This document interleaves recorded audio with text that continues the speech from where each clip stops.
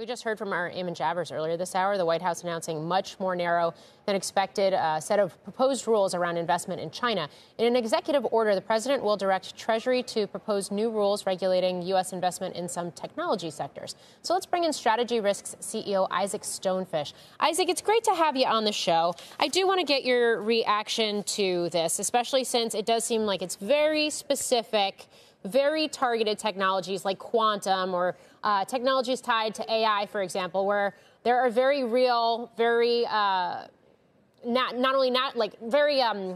military applications, real-time military applications, and thus the national security risks associated with this. Is this what you anticipated, or does it speak to the fact that there had been much wider-ranging, bigger, broader, sweeping investment policies that just couldn't get across the finish line, and this is where we've gotten? There will be some Congress people who are quite disappointed to see the narrow aperture here.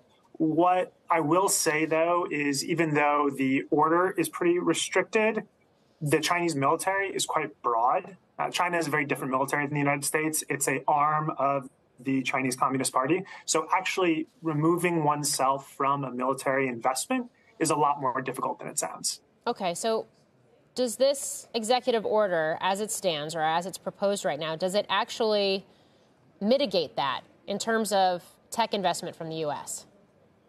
So with sanctions, which this is somewhat similar to, banks, insurers, investors tend to be overcautious and stay far away from any sanctioned entity. It's still too early to say if investors are going to say, well, let me err on the side of caution, or if they're going to have a more aggressive strategy. And I think early enforcement actions against people who violate or seem to violate this order will play a really big part in changing investor behavior. Okay. What could some of those changes of investor behavior actually entail? I'm just wondering if there's unintended consequences or there's potential beneficiaries tied to this.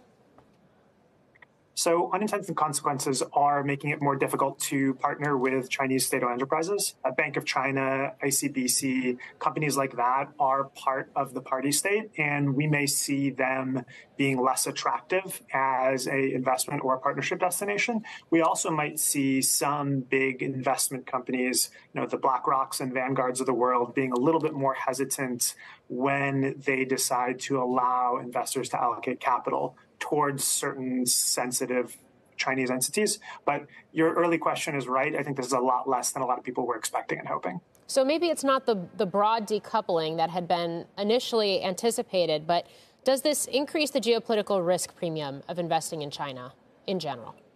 It depends what your base case was.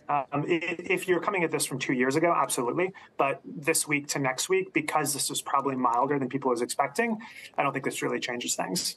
Okay. And we know the Biden administration has been walking a tightrope in terms of at least optically looking to ease some of the tensions and increase some of the lines of communication with China in recent months. Does this undo that process, or is this something that, because it is so narrow in scope, it continues to forge ahead with that policy and thus maybe not be, going back to this risk premium, not be something that is an unintended consequence for global companies that operate in China?